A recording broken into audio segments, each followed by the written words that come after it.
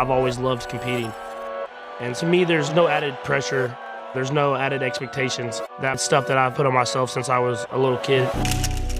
I feel like I'm just that same guy that's been putting in the time and the work my whole entire life. Now it's about pushing myself every single day to get better. It's about passion. I'm going out there having fun.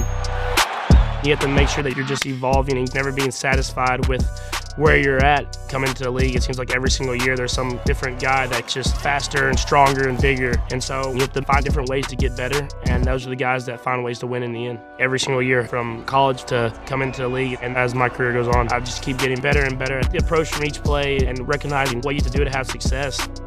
The first time I ever ran out the tunnel in front of that crowd, it was a surreal feeling and I'll never forget it. My expectation was to win the Super Bowl and I fell just short of that. You use that stuff as motivation. This is just the beginning.